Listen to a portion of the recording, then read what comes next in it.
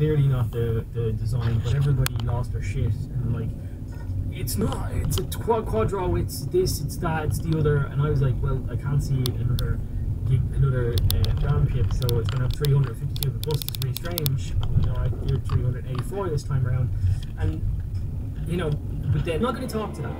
Number one, if there's 24 gigabytes of RAM, prepare to pay for it. Those of you who are like, oh, it's going to be, now you're going to pay for it, and that's ultimately what I feel, how I feel about 24 gigabytes of RAM. It's going to be expensive. It's GDDR6X, by the way. That thing exists. GDDR6X exists. I was really skeptical on GDDR6X because we hadn't heard anything about it. We didn't know where it was, what's happening. We should have seen something about it. We should have heard about it. It should have been true. Like, you know, we should have had standards done in it. We didn't see anything to do with it. So I was like, there is no GDDR6X. This is apparently it's real. It's real.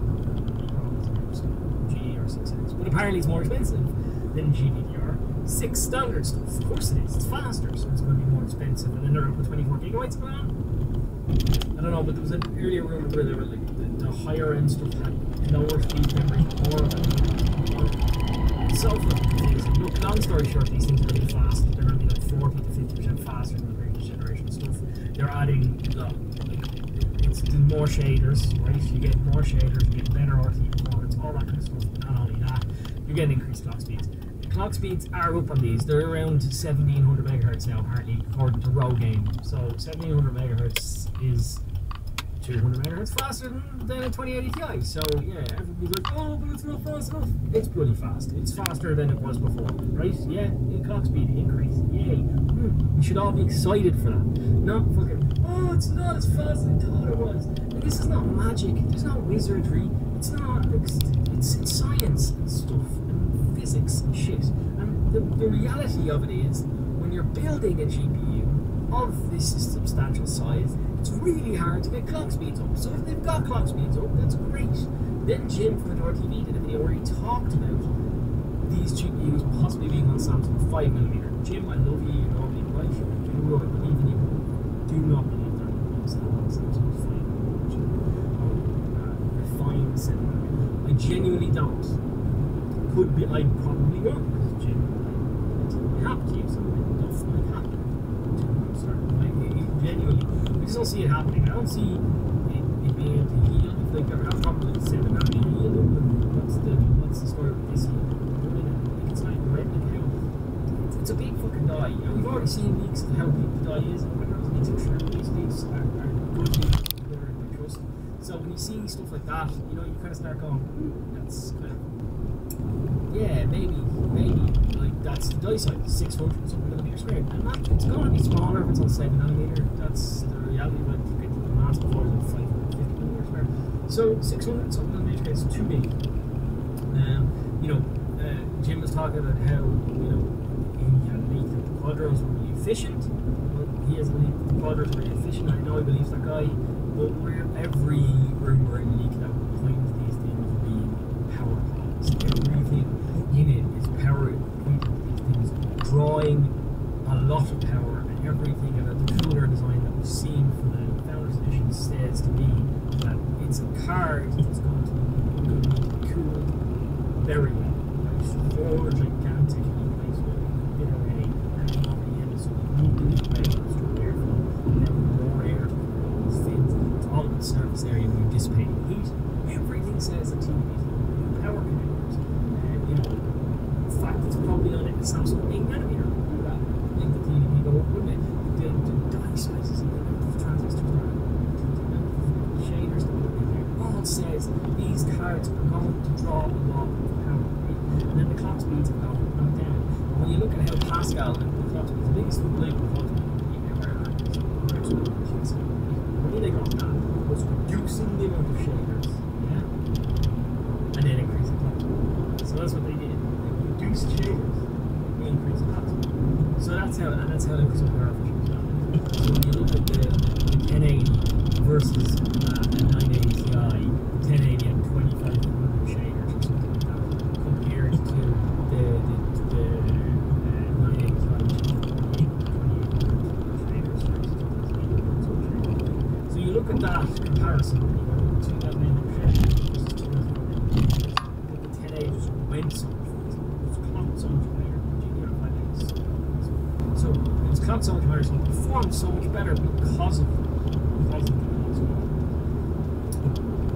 It's a die shrink.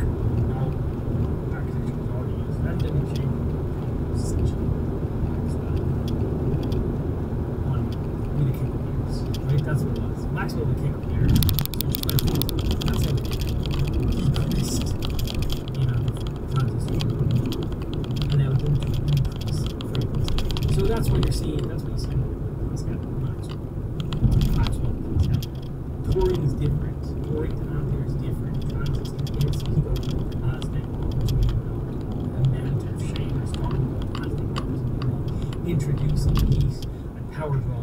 And I just feel like these cards, there's just too much smoke around the 8nm leak. There's just too much rumour around it. There's too much, talk of it being 8nm. Just too much of that. So I just believe that it's going to be an 8nm. I can't shake it. It's already June. I just can't shake it. We shall see, though we don't have to wait very long. It's the 15th of the month. In 16 days, we're going to hear about it. We're going to know. Just over 2 months. We're going to know everything. And that's exciting. It should be all exciting. New graphics cards. But believe me when I say this, and I'm trying to prepare you for this. And I won't do NVIDIA any favours in terms of what I say about these cards if they're hitting pricing that's been floating around the internet. Nobody knows what price these are. NVIDIA decided pricing at the last minute, stop it from leaking out. Every company does. The 24GB of RAM thing is easily changed with just a click of a finger. You can just take off the 1GB RAM chips and the 2GB chips. It's easily done. So that easily could have changed. That could have changed. I don't know. I really hope it's not true because I guarantee you these things are stupid expensive. Absolutely unbelievably expensive. Massively. We're talking 50. We're talking $2,000. Super graphics cards, $2,000. NVIDIA is making a play for the high end. This is what NVIDIA's done. The only thing they know how to do, which is confronting the consoles. Let's put the consoles in a different tier of performance. Let's go so fast. The consoles don't even, they don't even touch us. By God, are we gonna fucking make it big? That's what's happening, right? Big Navi is scary to them, and I don't care what anybody says. It's scary. If you were a company who has no idea what AMD have up their fucking sleeve, right? They have no fucking ADCUs. They don't know how good the IPC is. They don't know any. It's scary. This shit is scary. Right? You got something that's gonna have nearly the amount of shape as our card. That's scary. We've seen that Navi has nearly similar IPC. Ooh, that's scary. We've seen that Navi's talking about going above 2 GHz and we don't really go over 2 GHz.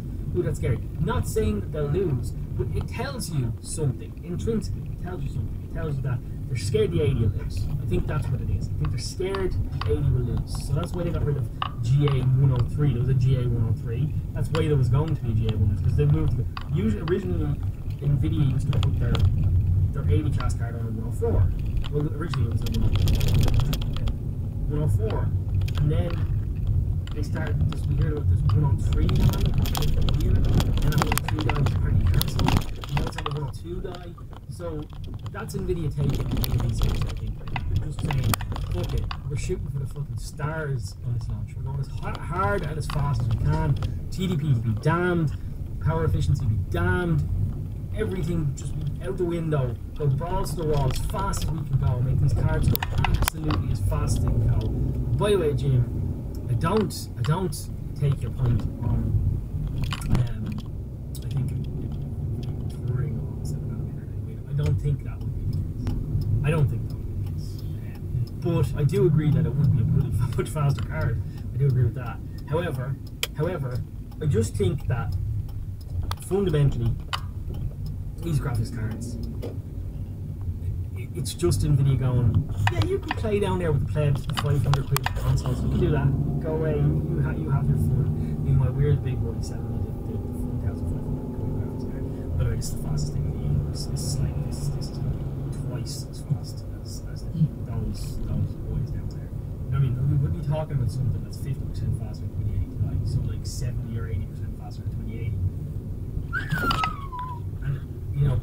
The consoles are going to be, I'd say the Xbox will touch a 2080 Ti in terms of performance, and I'd say the PlayStation will be in and around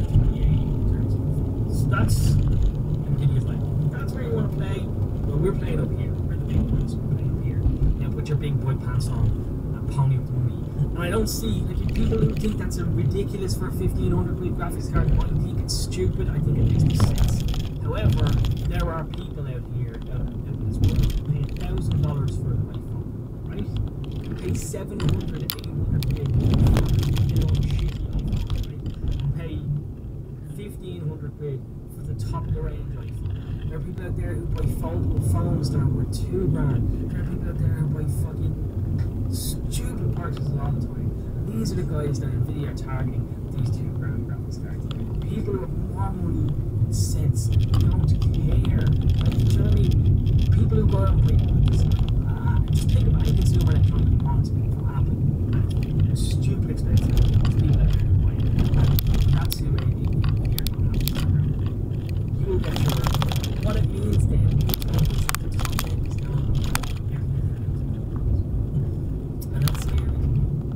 I hope I'm wrong. I hope I sit here. I hope Nvidia did a nice thing. I really do. I hope I sit here and thinking of it. If Nvidia know they're going to win, and Jim seems to believe that Nvidia are going to win, I'm still on Jim. And Jim still seems like there's all this fucking shit floating on Twitter. This guy constantly saying that Big Navi is only as fast as a 2070 Ti, which is like, number one, is a 2070 Ti a thing? And if it is a thing, like, this makes no sense to me. So it's as fast as 2070 Ti, right? Okay, well, the APU in the console is going to be that.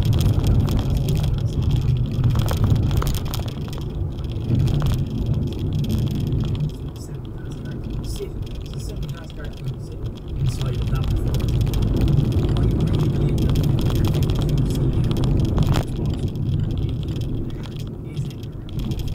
anyway, so it's in and around that. Anyway, right? It gets out there, it's in and around that. Anyway, what the hell, in the name of Christ, Big Nav, fucking 80 CUs, only that fast. It's no sense. I was going around on Twitter earlier on today, and I just wrote to it, I was like, this looks like a major story. I genuinely, I was like, this is made up, this is fake news, this is bullshit. Like, it just has to be. Because if it isn't, it's the biggest fail in AD's history. Because what we saw was all of this promise of a car that was supposedly going to come in and around the performance of a 3080 Ti or the 102 die. The GA 102 was going to compete with the 102. And now it's competing with the 104. Again? Like, do you know what I mean? Before we used to see something beating a 104. Now it's losing to or performing the same as a cut down 104. Like, that's what they're going to sell you. You're not going to get a full 104 die. They're going to sell you a 104 that's put down. So they've gone slower again. So going from Fury, kind of competing with the 980 Ti, then you went to Vega, which lost to the 80 class car, but was kind of competing there as well. And now you've got some that's going to be kind of competing with a 70, even though it made all these things. Nah, I don't see it. I just don't see it. I don't see it. I don't see it. What I see is I see a car that has the possibility to slot in between an 80 class and an 80 Ti class or B. That's what I see.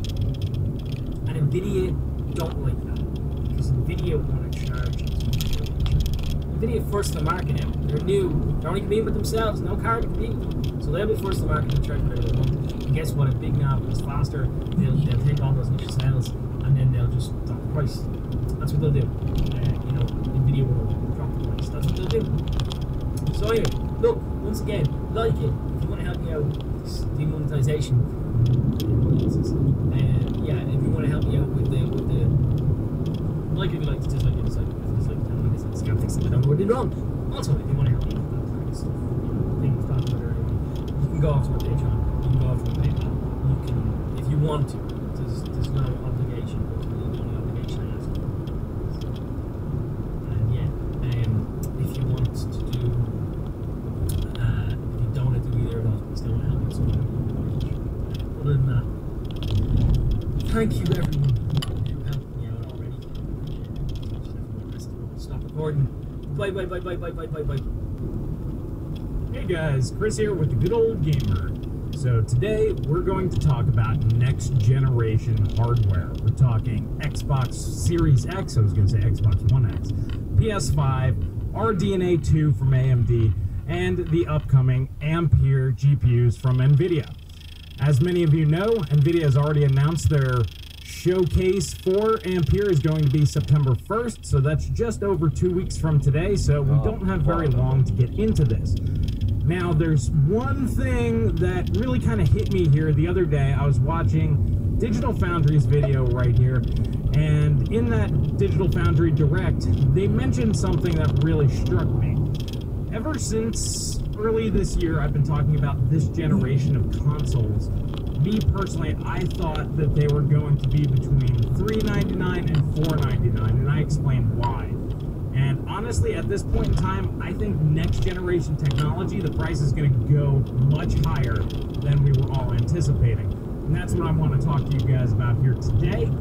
So if you haven't been on the channel before, please hit that like button, please subscribe, please share. That really does help me out. So if you haven't subscribed, please hit that button, hit that little notification bell. That really helps me out. Sharing the video is the best thing you can do to help get my content out there, so this way we can do cooler things. Alright, so moving on to the information. If you guys haven't noticed, the world is really crazy right now. This is the reason why I haven't been doing a lot of videos, kind of taking care of some stuff. So what's happening out there that I think might relate and actually affect the new technology that's coming out? And that would be the skyrocketing price of gold. If you guys haven't heard, just a couple of days ago, I think it was, maybe it was last week, not very long ago, gold hit a record high of over $2,000 per ounce. Now, I know this is supposed to be a tech channel, but we talk a lot about money and value, and you have to understand these things to understand what's coming in the tech field. And the reason why prices are going to be going up isn't because like manufacturing technology or, you know, limited fab space or a lot of the stuff that we typically relate to prices of tech going up, you know, larger dies, things like that. This time around, it's going to be due to the currency weakening, especially here in the United States. It's where I live, so that's what I'm relating to. Some of you guys out there in other countries, your currency is actually going up because the dollar is weakening. Actually, I went ahead and checked it out. If you look at this little graph right here, the US dollar has taken a major nosedive as gold is going up. That's kind of how it goes. Gold spikes, the dollar plummets. It's just the way it works.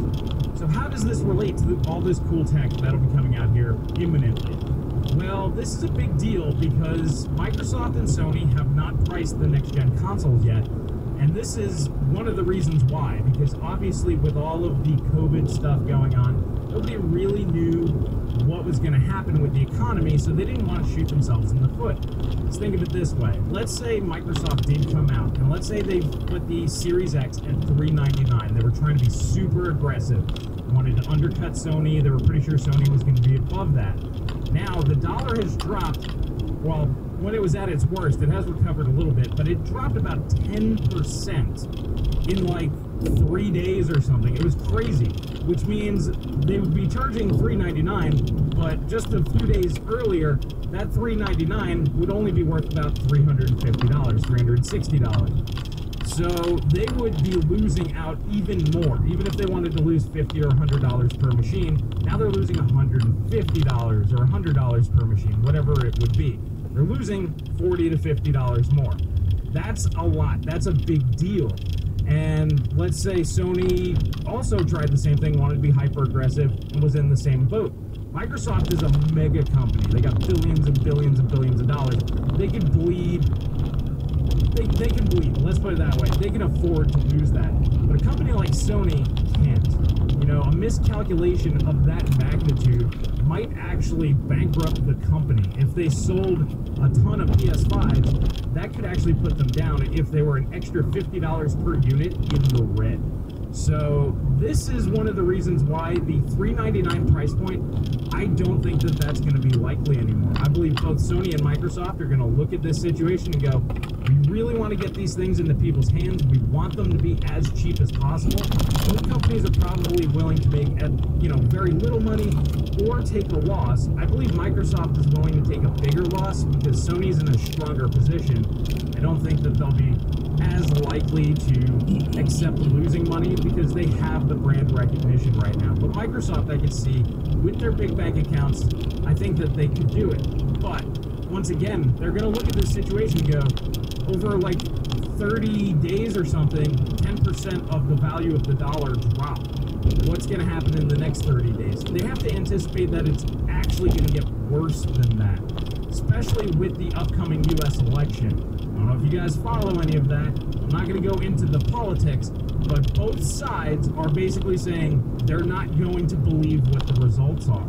So in November, things are going to get really, really crazy here in the United States, and it will have an impact on the economy.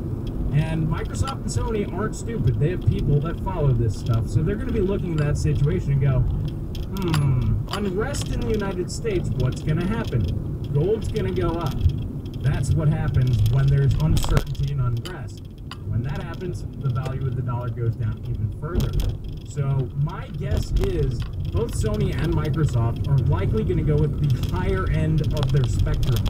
So I think at the very minimum, we're going to see these consoles, the Series X anyway, and the PS5 with the DVD drive or Blu-ray drive.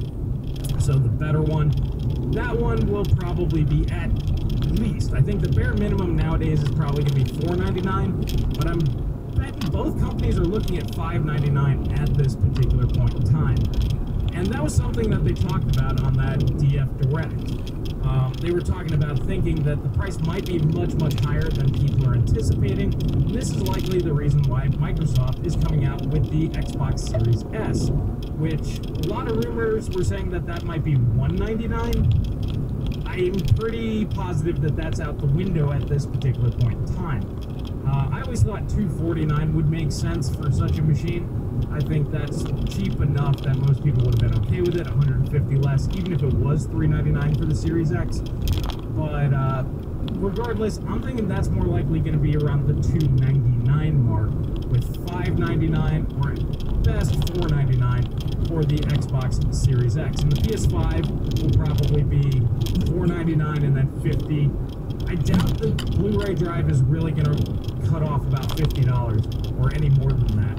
The only reason why I could see Sony wanting to go with the discless version is because then you're locked into their ecosystem. The only way you could buy games is by digital download, and you can't get them anywhere else but from Sony. So I think that they were originally planning on taking a little bit more of a hit, maybe $100 hit. So if they wanted the one with the drive at $499, then sell the one without the drive at $399. I think that was the original plan. But nowadays, like I said, with things being so chaotic, it seems more likely that Sony would just be like, okay, well, it costs $50 for the drive, just knock $50 off. So I don't think that that's going to be significantly cheaper than the version with the drive. We'll have to wait and see, but those are just my thoughts on the next-gen consoles. Now, this same logic will also factor in with the upcoming Ampere and RDNA 2 GPUs from AMD. Both companies, once again, they're looking at the exact same data that I just showed you, going, all right, well, last generation for NVIDIA, for example, their flagship graphics card was $999, which it never was, with a founder's price of $1199. Well, like I just said, the market basically just bumped $10, so that $500 in your pocket's now only worth $450, well, in terms of buying power. So they're going to be going, all right, we need to price these things to where they don't lose out, because they can drop the price, that's fine. Let's say the economy recovers and everything blows over, and let's say the elections go smooth and I'm completely wrong and everybody else is completely wrong on this. Doesn't seem likely, but hey, it could happen. If that does happen, NVIDIA, AMD, whoever, Microsoft, Sony, they can lower prices, but none of these companies can raise prices. Imagine if NVIDIA comes out with the 3080 Ti at $999 with a $1,200 founder's price, just like last time. It's not going to be any cheaper. Anybody think it's going to be cheaper, you're out to lunch. It's not going to happen. But let's say they came out with that, and then let's say the dollar tanks another 20%. Okay, that means when you bought a Turing a few years ago, they were making way more money. That $1,200 is not worth the same. It's only worth maybe $1,000 or $950 at that point. So NVIDIA is not going to want to do that. So I would assume that they're going to look at this and go, what's probably the worst case scenario over the next probably 6 months? And my guess is they're probably going to be looking at $14.99 or even $19.99. Today I was watching Paul from Not an Apple Fan. He did a video where he believes there's rumors going on that the 3080 Ti will have 24 gigabytes of RAM. I always thought that there would be a 24 gig version, or at least maybe like a Titan, something will probably have that. If that's the case, maybe that's what they're thinking. They're like, all right, this will cost us $200 more to build, but we can probably charge an extra $500, $600, $700. It can almost make it feel like it's worth that extra money because you're getting something that we didn't have last generation, so large RAM pools. So they could easily be like, oh, it's $2,000, but you get 24 gigs of RAM. It only costs them an extra $200 right now, but that gives them that little bit of extra protection. Now, let's say people can't afford it. You know, the economy is rough right now. A lot of people are out of work, or people are working from home, limited, you know, don't get overtime as much.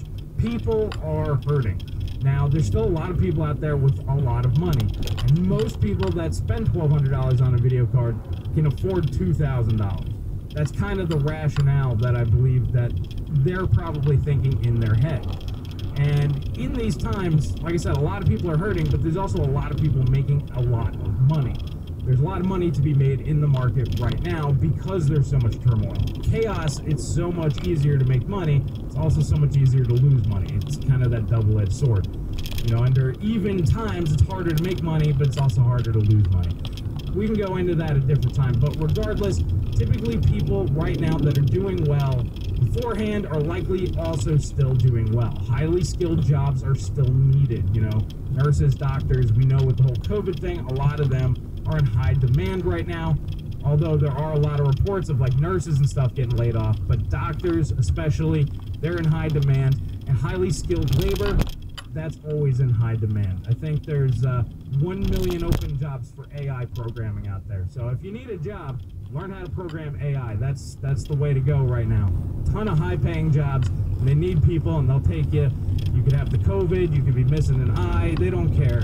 They need you, and that's really a field to get into. So these people are still doing well, and these are the people that are going to spend $2,000 on a graphics card. And it's just one of those situations where it makes sense. It's not really them price gouging. It's the fact that the dollar is going in the toilet, and what else are they going to do? They're not going to sell you something for less money. You know, is it theoretically possible that the U.S. currency cuts in half, 50% loss off of where it was just a couple of months ago? It's not outside the realm of possibility with everything going on. Federal Reserve from the first stimulus, $6 trillion printed. That dilutes everybody's savings. It's crazy. And then they're passing this other stimulus. Trump just signed an executive order. That's more money that we don't have, which means they're just going to print it. So that means that money is just taking value from all the current money out there and sucking it in. You can't just make up money. If you don't understand how money works, well, we can do a video on that. Let me know in the video description below. So I just wanted to make this video and let you guys know, with everything that's going on in the world right now, do not expect cheap things right now. And it's not really the company's fault. Not at this point in time. It's not just pure price gouge for the sake of price gouging. This is clearly outside their control. The only people that are in control of the money is the Federal Reserve Bank here in the United States. And guess what? They're a private company, and they're doing what's best for them. A lot of people think that it's part of the government. It's not. So it's just a group of people printing money for themselves and lending it to the U.S. to pay for other stuff.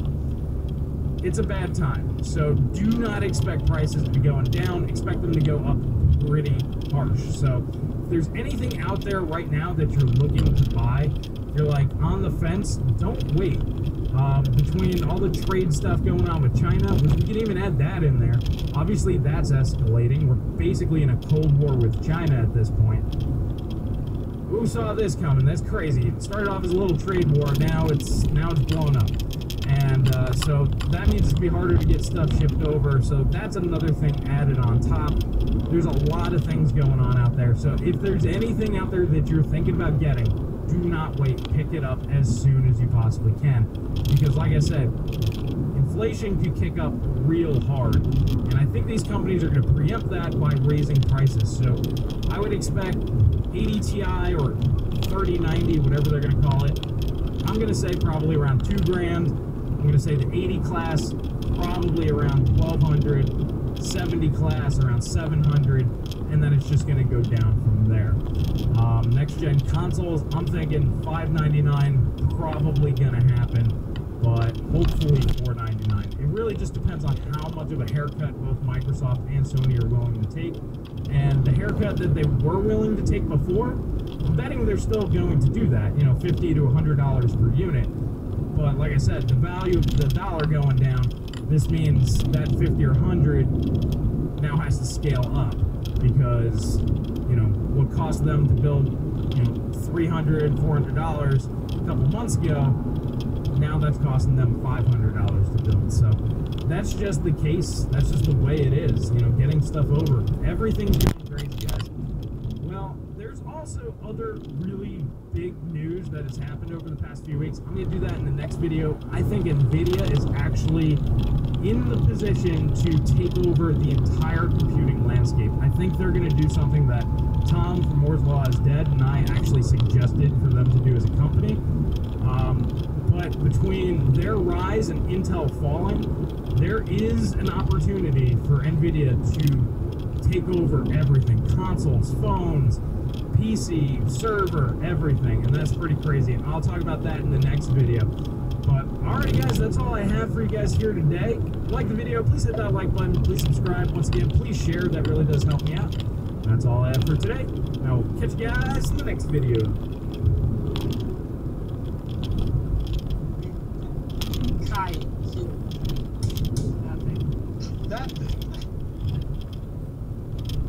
Hello my friends and welcome once again to this regular tech video with myself, Martha. I hope you guys are having a good weekend so far. I'm here as always with the latest news from the tech world, starting for also Kanowit as well as the 16th of August. We've got quite a bit to get stuck into today, so I'm going to get stuck right in with an update regarding NVIDIA and ARM. Now for those of you that missed my coverage of this, or to be fair, any of the coverage that's been doing about lately, there were reports earlier this month that NVIDIA were attempting to purchase ARM.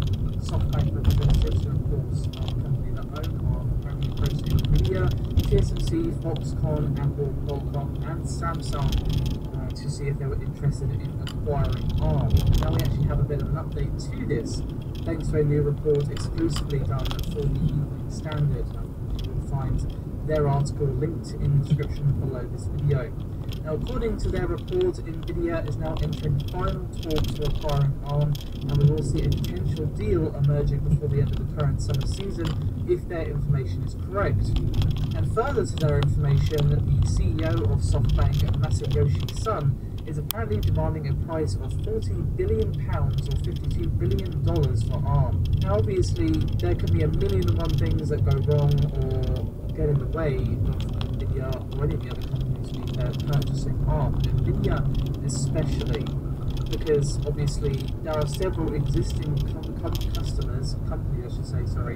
that already use ARM technology and will probably want assurances that they will still get equal access to ARM's tech, or maybe try to block the acquisition, because don't forget, ARM is in a million and one things, some of which are competing with NVIDIA's technology. So obviously those existing customers are going to want to know, okay, why you can block this over here basically. Now obviously we may see roadblocks come from other places, such as the British government, because one of the things that happened in the 2016 deal with SoftBank was that ARM provided a commitment to keep its headquarters here in the UK. Now obviously we'll have to wait and see how true this ends up being, but safe to say, if Nvidia did indeed end up acquiring ARM, it would be a huge move for the industry and would have a ripple effect, given how pervasive ARM's technology actually is. But we're going to move on to our next topic now, which is actually regarding the prices for memory and SSDs. So there was a report on digitimes.com about the low prices for memory and SSDs, thanks to some comments made by the CEO of Pesa, and they said to Digitimes that they expect both DRAM and NAND, so SSD and flash storage prices, to remain low at least through the first half of 2021. And the article reads, quotes, the DRAM and NAND flash markets are expected to see oversupply last into the first half 2021, but in some other markets, strong demand has fueled sales growth for many companies, such as notebook ODMs, whose production is badly needed to support stay-at-home needs, but notebook ODM's production has been undermined by component shortages. Tight capacity at 8-inch wafer fabs has been blamed for shortages for some IEC cards needed for notebook production.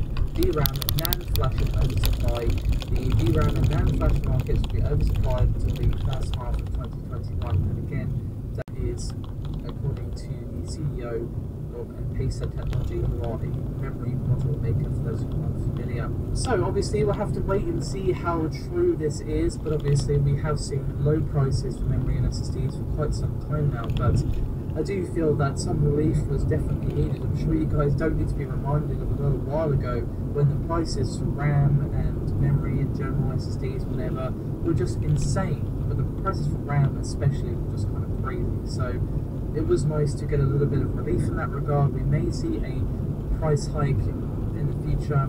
So let's move on to a couple of PlayStation pieces of news, the first of which is regarding PlayStation VR. So this time around we have the folks over at uploadvr.com to thank for this particular piece of news, that they have discovered a job listing for Sony Corp in Japan, which confirms that the company is working on some sort of, quote, next generation VR head-mounted display.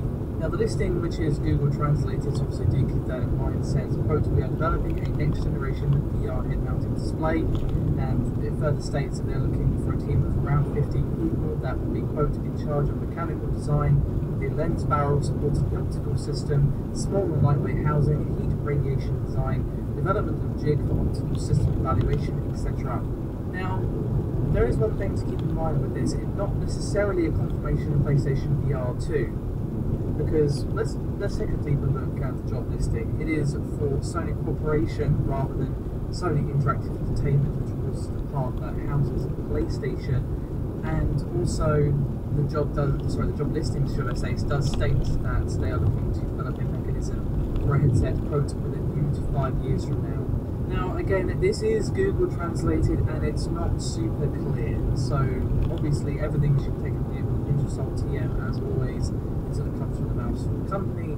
There's a couple of potentialities here. It could be a PlayStation VR 2, or it could be the generation beyond that, or it could even be a standalone headset for the PC market. Of course, there's also the potential that it could be for the mobile market as well, something similar to, say, the Samsung headset. But I would say that's less likely. But obviously, I'm just speculating. I'm not basing that off any inside information. I am just making an educated guess at best. Personally, I think it's fairly likely that we will see some sort of VR headset for the PlayStation 5. The VR headset for the PS4 did insanely well in terms of raw sales, at least in comparison to the other virtual reality headsets on the market. As of an article written on January the 6th of 2020, there were 5 million PlayStation VR units sold, so I think Sony would be eager to perhaps keep that ball rolling, get the costs down, get more games on there, and that sort of thing, because as I've said 1,000,001 times, the main barriers to entry for VR is the very high cost of the headset, plus if it's for PC, you've got to have the hardware to back it up, and obviously there's just not that many flagship killer games to actually convince someone to part with, like, say, £300-400 or whatever for a PSVR 2 or what have you, when they've already shelled out for the console itself.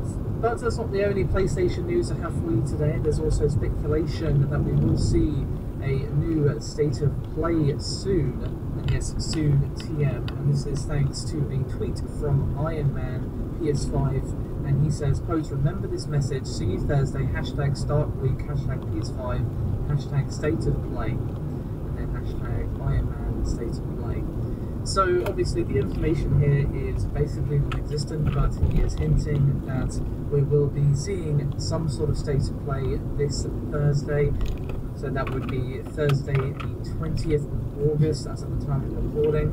Hopefully it will be a PS5 focused event, maybe it'll even be the long-rumoured teardown, which of course we were the first to report, at least according to our sources, we'll be seeing a teardown later on this month. But we're going to leave Sony in our dust for now and move on to the Xbox Series X. So what we have is a couple of leaks regarding a potential price tag for the console. Now, the first one was from the creator Alana Pierce, and apparently someone sent her a photo from a retail store PC which showed an Xbox Series X price of $599 US. And then to seemingly kinda sorta confirm this, there was another leak alongside this thanks to a Halo Infinite and Monster Energy Drink promotion. Now the promo doesn't even begin until September the 1st, but details of it have already found their way onto the internet, and the promo basically is them giving away some prizes which include a copy of Halo and the Xbox Series X console. Now, Monster have said for their promo that the total ARV of the prize pool is almost $120,000, $119,998 to be specific. Now, according to the calculations of comicbook.com, we will see a price via their quick maths of $599 US. Now, let's talk about what I think about this $599 price for the Xbox Series X. Now, to be honest, I'm skeptical of this price. It could very well be a placeholder. All reports are indicating that Microsoft are trying their hardest to undercut Sony, and I just don't think the prices are actually set in stone yet.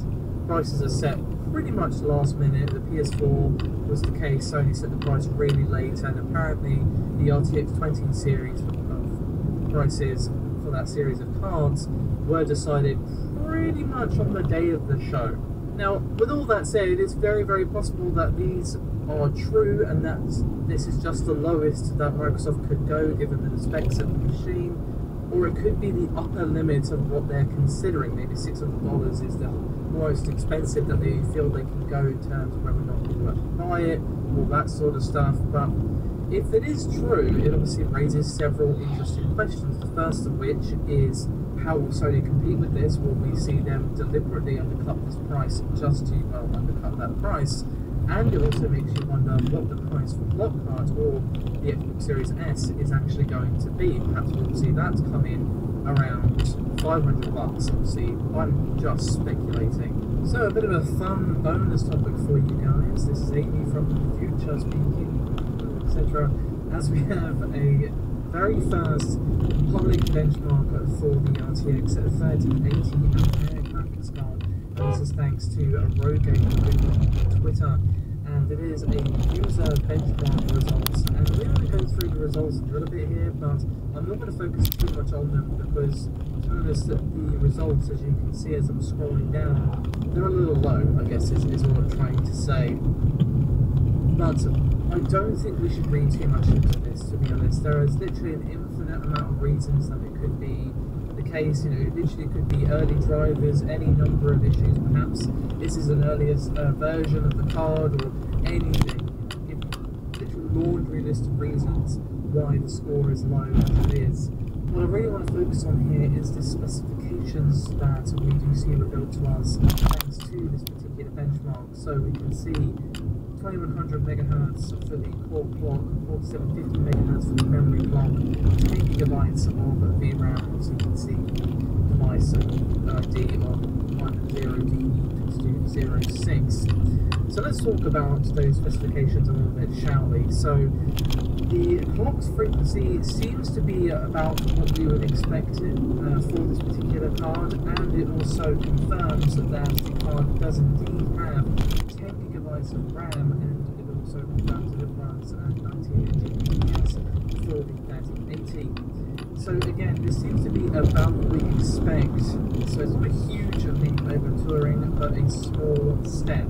But again, this depends if the speed is the final clocks of the car and whether or not it's even what we see with the final reference design. We have no way of knowing how old this card is, or was I should say, when it was actually tested. For all we know, we're going to be seeing a higher clock speed for the final variant, but while we should always take it with the usual expected pinch of salt TM, this does confirm for us several details that we've seen in previous leaks about the RTX 3080. But obviously, NVIDIA's upcoming event in September is only a couple of weeks away, so we don't have to wait all that long to see how true the specs and of course the performance results end up being. I think after the recent leaks we had about the RTX 3090, all eyes are going to be on NVIDIA. Obviously, we all would have been watching keenly to see what they had to say anyway, but I think we're doubly curious now to see exactly what the pricing is going to be, the final specifications, and obviously the all-critical response from AMD. Given what we've recently learned about the RTX 3090, there's definitely some concern for what RDNA 2 is going to be competing against, but obviously we don't even have the official reveal for RDNA 2. So let's just say that I think this next reveal from NVIDIA is going to be really, really interesting and is definitely going to give us a decent picture of the sort of market response to both series of graphics cards from NVIDIA and AMD that we will see. I think we are definitely going to see expensive cards from NVIDIA, you know, with the specs that we've seen. We're not going to cost 5p, you're not going to be able to get them in a bag of penny sweets, you know, and still have change for the fiver. That's obviously not going to happen. But I do hope that NVIDIA have learned from the backlash after Turing. As obviously good as those cards were, they were very expensive at launch, and that was kind of sort of addressed with Super, but I do think they need to keep that in mind this time around. But obviously whether or not they can or have decided to do that, I don't know. I don't like it NVIDIA last time I checked. Anyway, with all that said, however, let's move on to our final topic for today, which is a very interesting report from DFC Intelligence. So basically what we saw was the latest report from the company. They are an industry market research firm, if you're unfamiliar with them, and they released their latest global video gamer segmentation report this Friday. And it shows some pretty interesting facts. Of course, you can find the full report linked in the description below this video. Now, the most interesting fact from this is that gaming now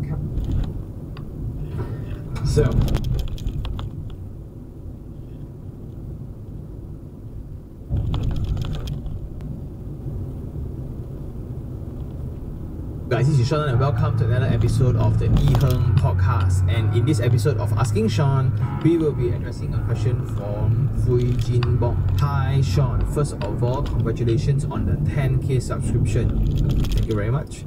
I have a few questions on property investment and would like to ask for your opinion and advice. I am a Malaysian in the mid-30s working in Singapore.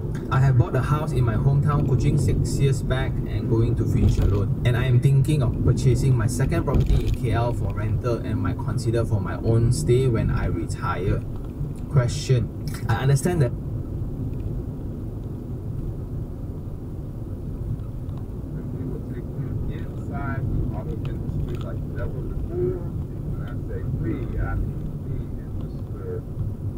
Dave of both.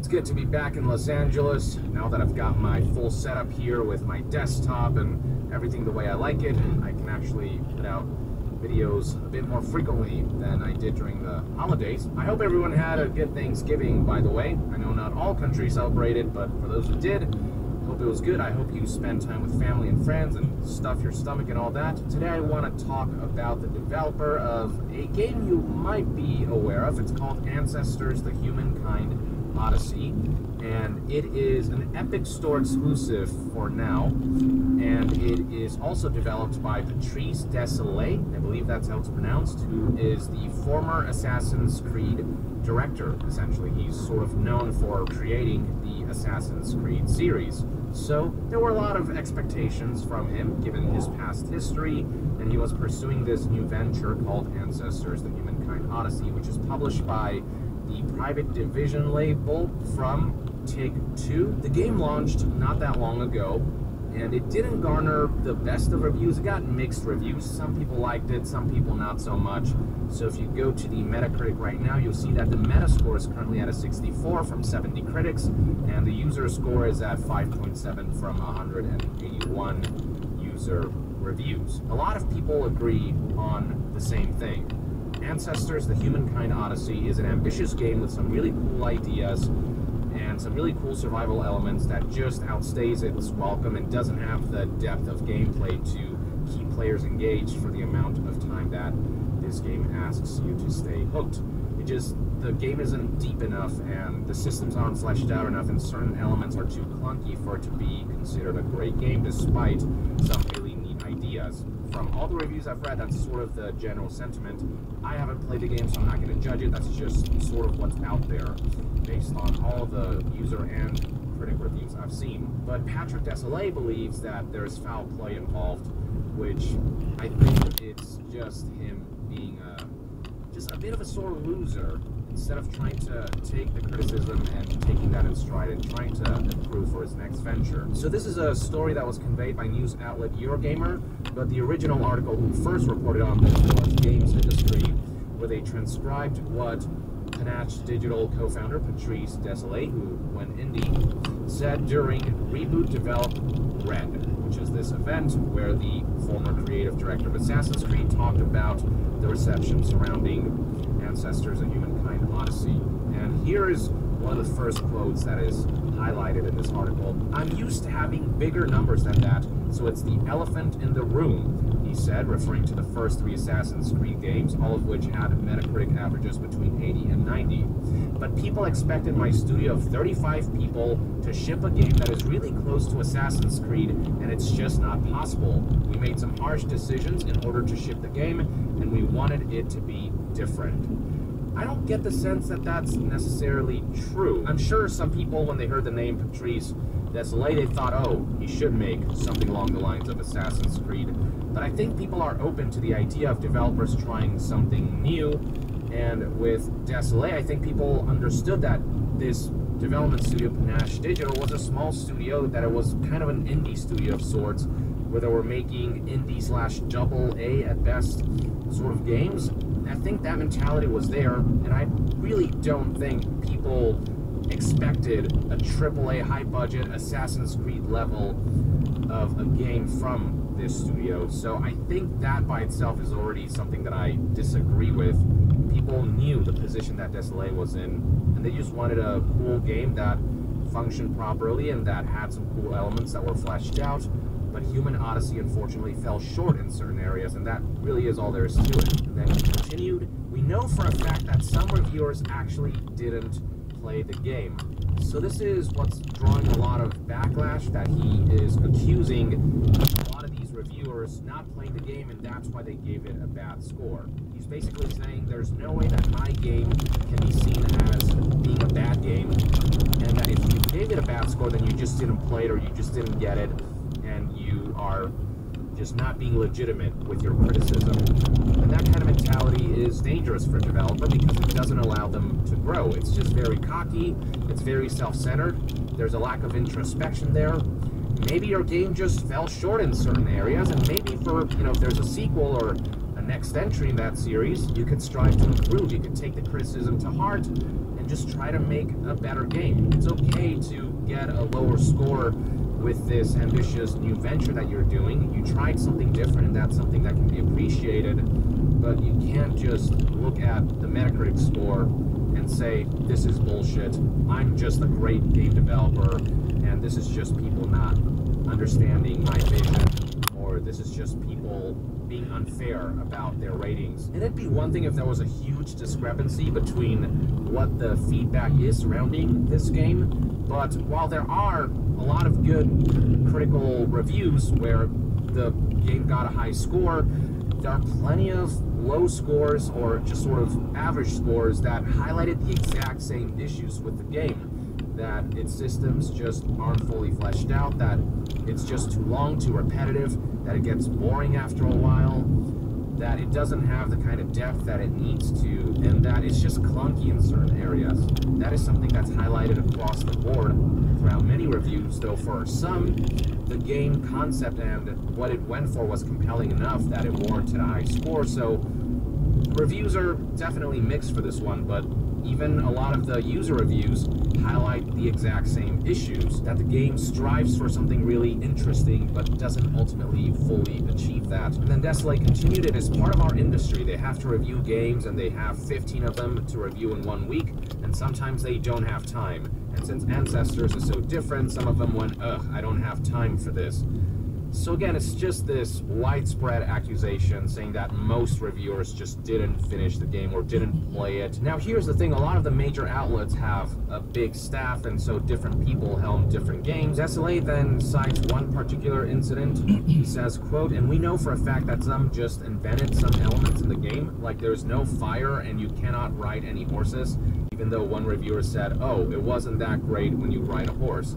Yes, my people are pissed, by the way. He's saying, I saw one review that made up crap, and so all reviews must be corrupt. It should be noted that Trees doesn't exactly highlight which specific outlet said something about horse riding and fire and elements that didn't really exist in the game, but most reviews out there, if not all the ones that I've seen, never really mentioned anything about horse riding. The fact of the matter is that most reviews out there did in fact finish the game and didn't make up crap. So maybe this specific instance is out there, but that doesn't really necessarily mean that suddenly all reviews out there are in this mass conspiracy to give the game a bad score, or that all reviewers didn't play the game and that their feedback is just completely unfair and unwarranted. So you've got Eurogamer right here saying, in the Eurogamer review, Christian Donlan, who didn't mention horses incidentally, said Ancestors is ambitious and clunky and not much fun, and it's often quietly thought-provoking too. And then here's what VG247 had to say about the matter. Quote, VG247 reviewed Ancestors, the Humankind Odyssey back in August. It isn't very good, but we didn't make up anything about riding horses, and if you look at a lot of the reviews out there, you'll see that they don't make up anything about horses. And I'll highlight again that the feedback surrounding Ancestors, the Humankind Odyssey, its flaws, are universal. I've seen the same thing said over and over again across most reviews, both from critics and users alike. So instead of worrying about the score, just worry about that feedback and then just make a better game. You just cannot have this mentality of, well, I made all these great games in the past, therefore all my games from here on out will be great, and if anyone says otherwise, then they're just being dishonest. And then in this next quote, Desolate shares the sentiment that, quote, some didn't understand it before they gave up trying. It needs an hour, he said, before adding maybe 2. Well, at the very least, these reviewers did play the first couple hours of the game, and again, from what I've seen, a lot of them did in fact finish the game before relaying their thoughts. And the funny thing is that a lot of criticism isn't even